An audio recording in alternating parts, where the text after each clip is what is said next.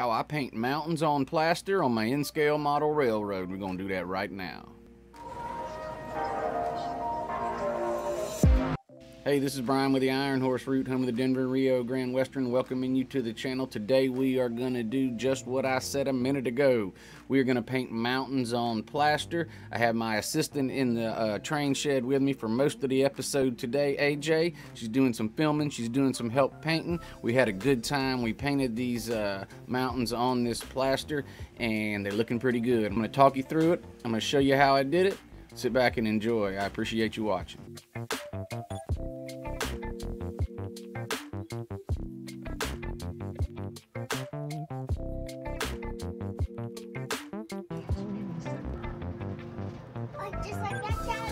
You'll figure out how you like to do it the best. Excellent. Just take your time. Try not to get drippies on the paper.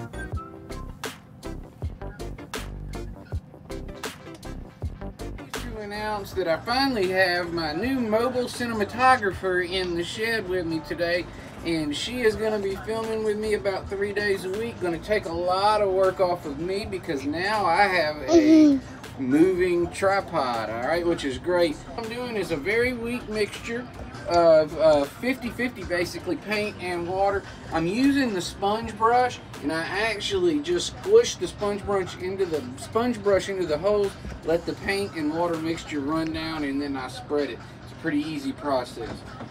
This is burnt umber. Dad, don't squirt it like, don't squirt it on the couch. I didn't. And then I've got some water here to mix with it. And then I just put my sponge brush in there and I spin.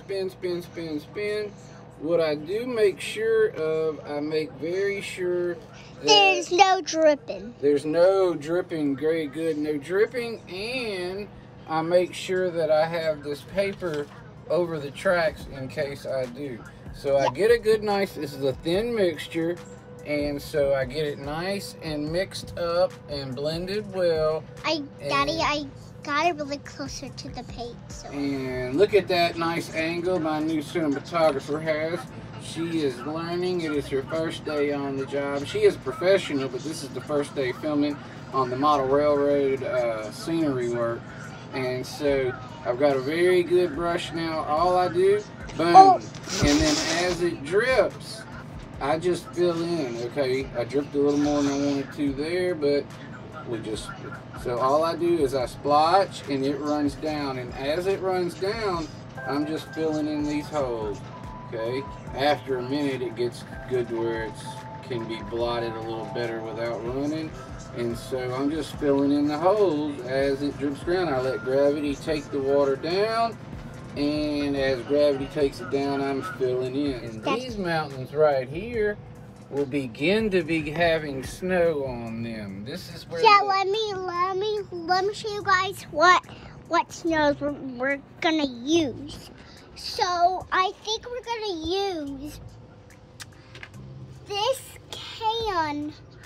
Let me show you guys. Let me get the camera. This right there. Not this one, but that one right there.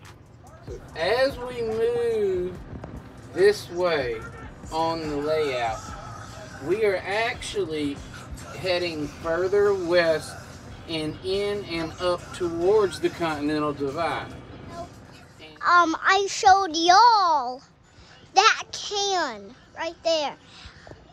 I'm not very sure if it's washable or not.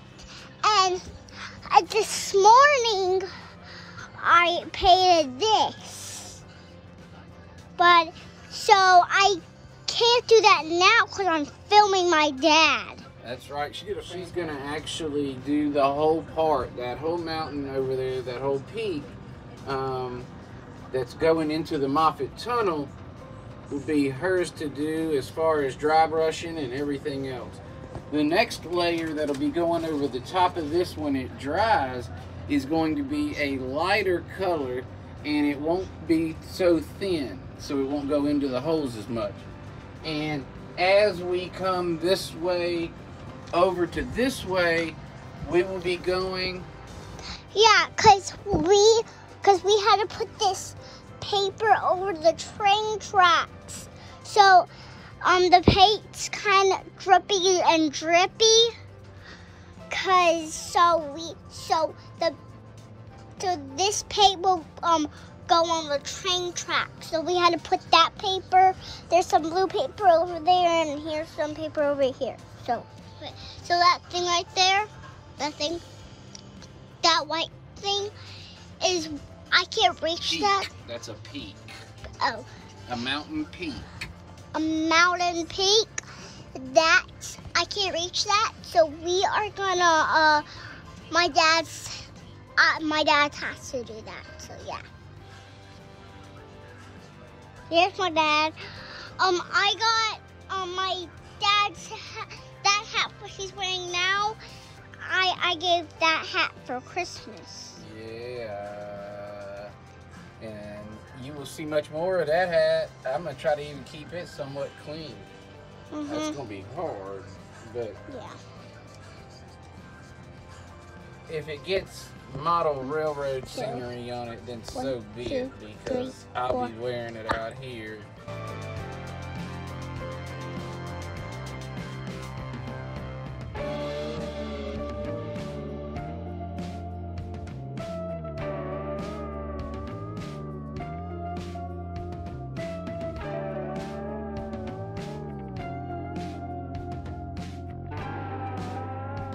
So that's my dad. I just have to film all this brown.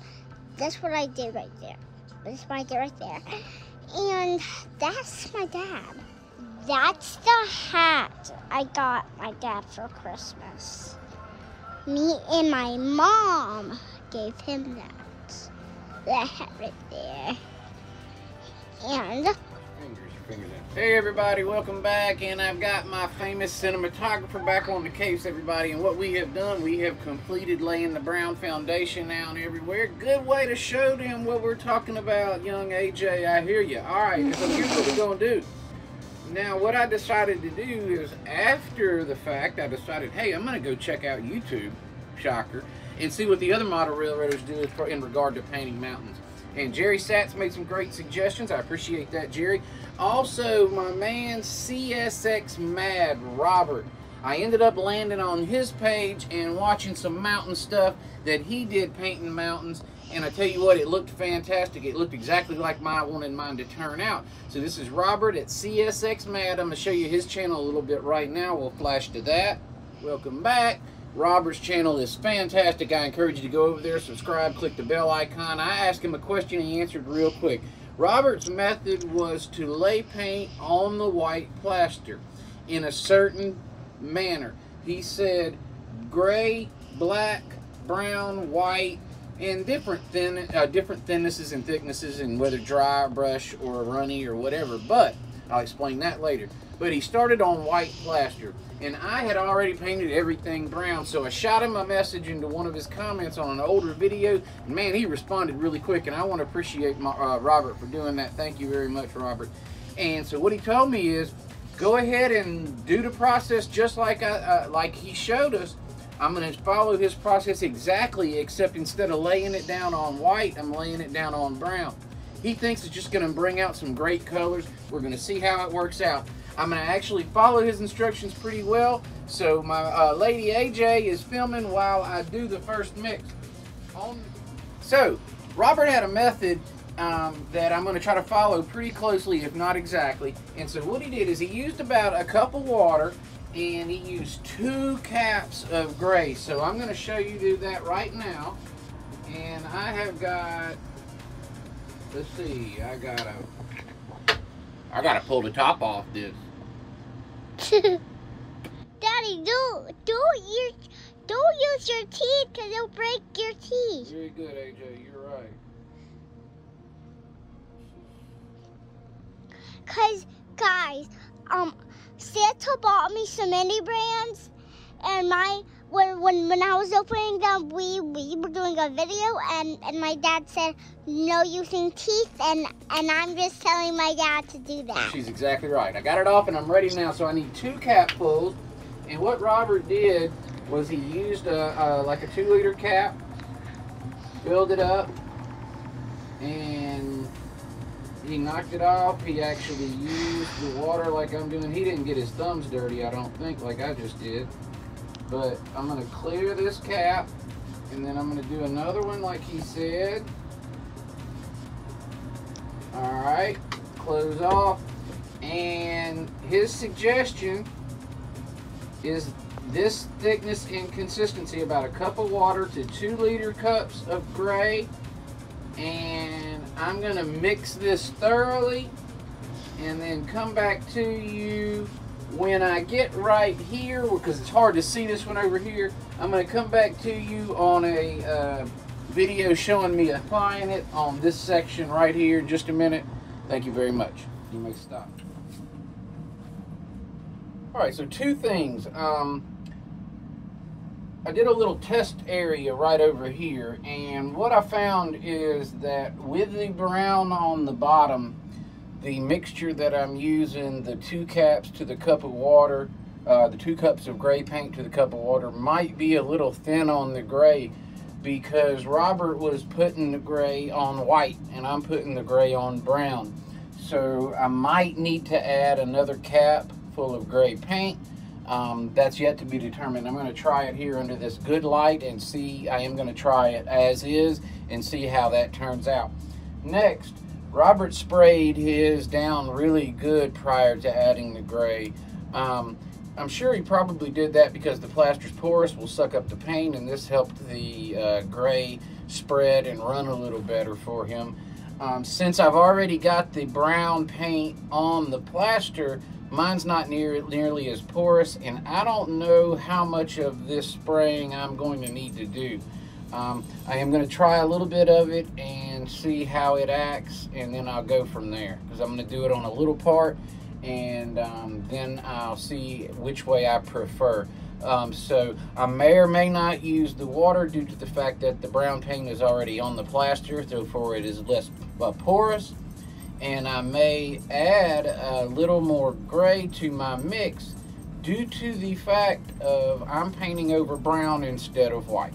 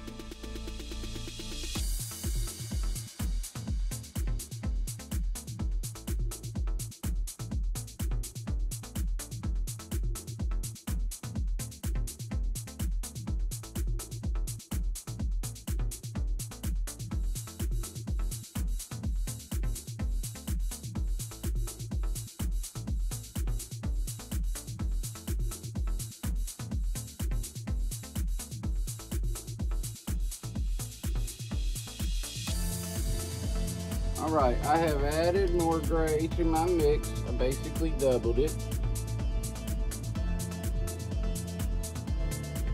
And I may have had a little more water than Robert did too.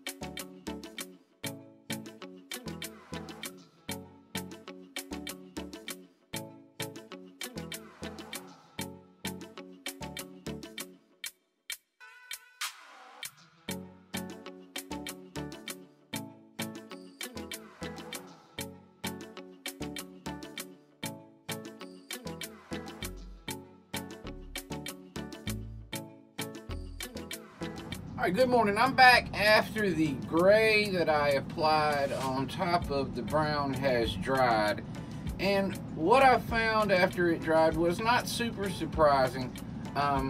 It's a lot darker than I initially thought. I figured it out pretty quick. What I found was happening is when I applied the gray on top of the brown, even though the brown was good and dry, the moisture from the gray pulled some of the brown out into the gray and darkened the gray, which makes sense. So in following CSXmad Robert's recipe, well, I didn't follow the recipe because he put the gray on top of the white. And then after talking to him, we decided that we were going to see what was going to happen. And I put the gray on top of the brown, and the gray pulled some of the brown out into the gray and darkened the gray.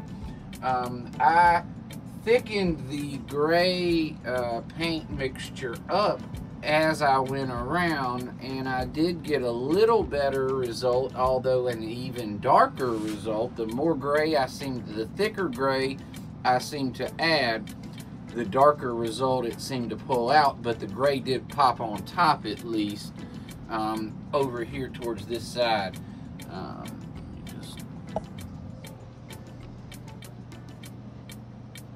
You see, as I thickened the gray up, I did get more. I wanted to thicken it up as I went around because I do want more of a gray look, and then as we come this way, I want more of a brown look. This area got super dark. Alright, so what I'm gonna do, I'm going to try to mix some brown and white to get a light tan, and I'm going to put some over here on my test area and see what happens, see how it comes out. What I found with the gray is that even though I wasn't real happy about it, I wanted to go ahead and continue so I had a consistent paint pattern all the way around, so I didn't end up with splotchy areas that were difficult to match. I'm already going to have an area that's going to be tough to match through here. I do kind of have that nice little transition area right there with that shelf that's going to kind of help to do that. But what I'm going to do now is, again, I'm going to do a lot of white with a little of brown, and I'm going to lay it on the top. And what I'm hoping happens is that I put on a color that's a little bit too light, and that background brings out some of that darkness into that light color. What it's going to leave, though, what it's going to leave in the end is in the crevasses, in the holes and the crevices and all that stuff, whatever they're called. Over crevasses filled in. I call them crevasses in some places. But anyway, crevices, crevasses, whatever you want to call it. Bridge. Over crevasses filled in. Down underneath. So when I do the dry brush paint on top and all, I'm thinking that's going to look good. We'll see what happens.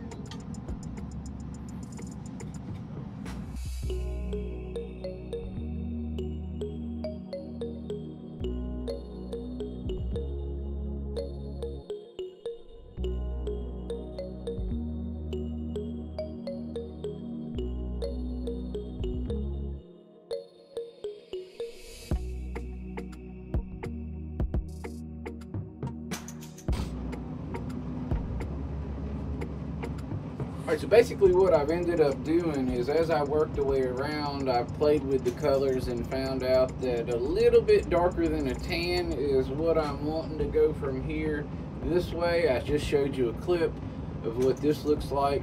I am gonna go ahead and come this way.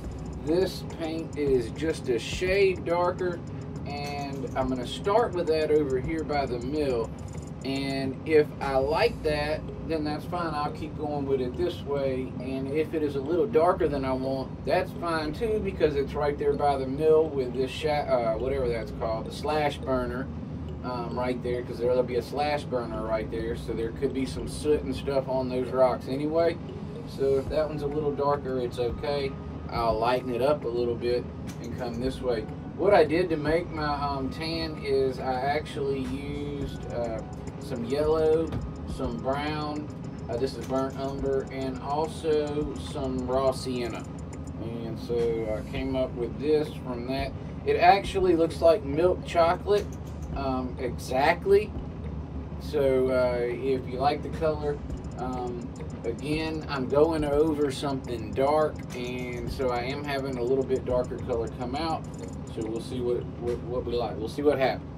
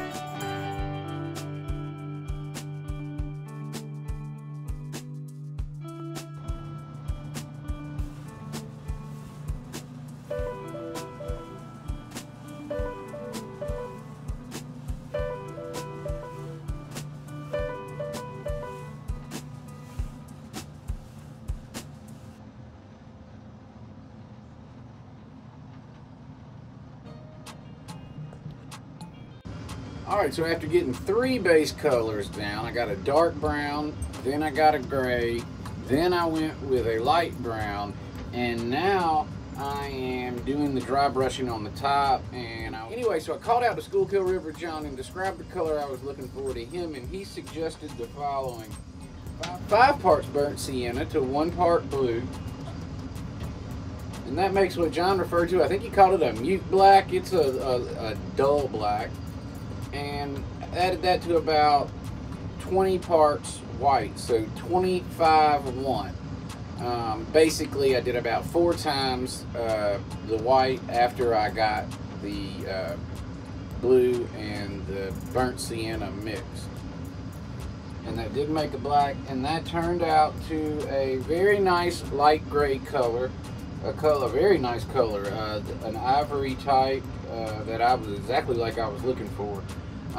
Another suggestion John made was to mix it well but not thoroughly, so it would leave some color variations, and I liked what I have seen from doing that before. That was a great suggestion too. So I do suggest on the final dry brush, and that might be a final, I might actually come back in after this time with one more of a more vibrant white just on the tips, and that would be it.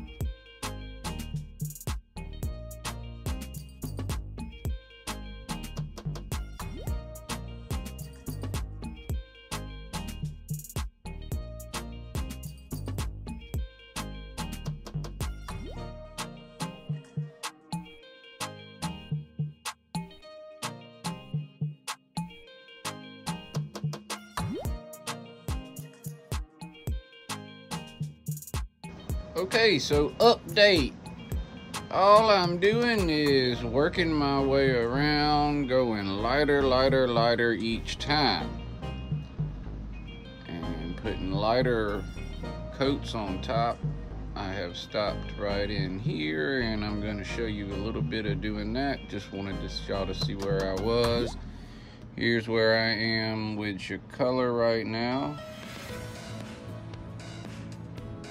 And the next coat will be even lighter, and then we'll probably go maybe one more and stop there. We'll see.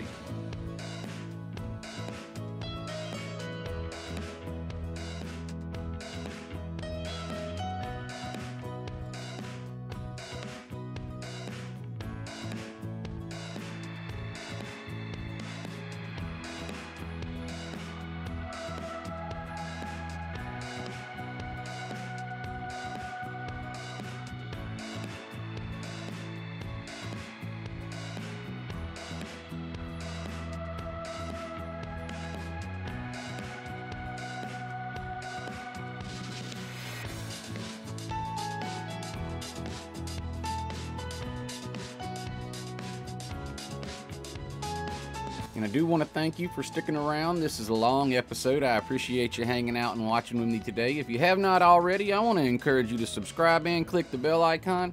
Please share this with your other modeling friends you think might enjoy this. I would appreciate that. If you're on other platforms, please share this on there as well, as I don't use them, but I would appreciate your support in promoting them as well.